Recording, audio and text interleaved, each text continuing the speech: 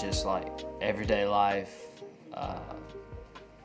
things on the street. You know, I see it on Twitter all the time and people absolutely kill it. And I think it kind of holds me back and not getting out and shooting that stuff. So what this YouTube channel's done for me is it's gotten me out. It's got me out and about, shooting a lot of things I wouldn't have shot. Not because I don't want to. I want to shoot these things. I want to get better as a photographer. But because I was always scared to. I never went out and did it. I always used like working on projects or only shooting portraits or on hunts, those type of things. That's the only time I would bring the camera out. I wouldn't ever just take it and go on photo walks, this and that. But with this YouTube channel, it's helped me a lot get out and do that. You know, it's pushed me to get out and do those things, to document those things, to show how I'm growing as a photographer. Because in the past, I haven't been good about just getting out and shooting whatever, you know, finding beauty in the everyday things, not just these massive moments, but finding beauty everywhere. So what I did here this past fall, I just went on a couple photo walks down in downtown Augusta. You know, I just wanted to kind of go out, not put myself in a box, not give myself any limits.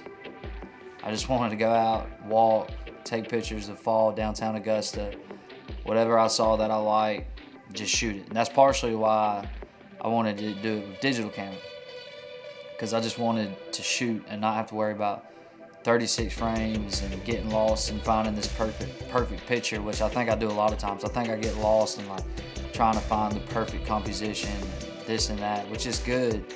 Like, you need to be critical and you need to try to take good pictures, but I need to find like the happy balance of like taking good pictures, but also just taking what I think looks good and not having, you know, 36 frames or 10 frames and limiting me to that.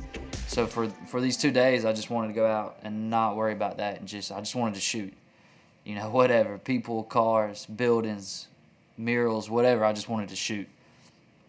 I still don't think I took as many photos as I should have. I should have taken a lot more photos. I was still a little critical in my head. I didn't really let myself go.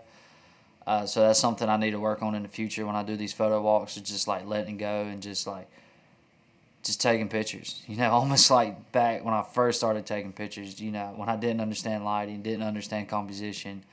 I didn't understand anything. The only thing I understand was like, that looks cool. I want to take that picture.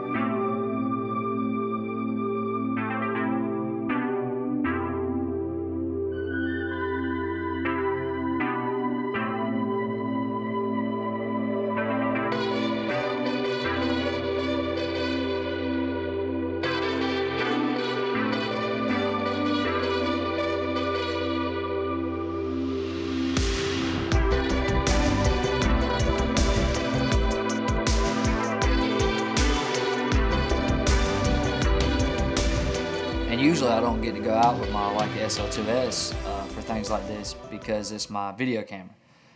So it's usually sitting on a tripod and I'm videoing everything. But I had a second body. I rented a second body for a wedding I had to shoot.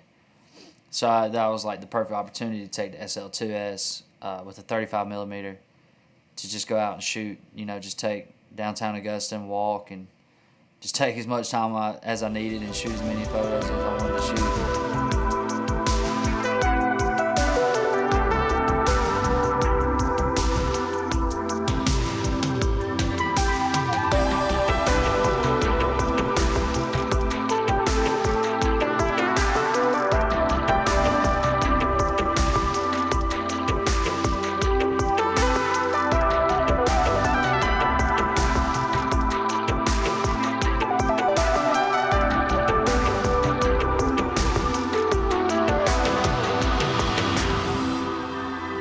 So the second day I took the Q2. I had a meeting down in Augusta, and I noticed the leaves had changed colors. You know, they're just pretty yellow.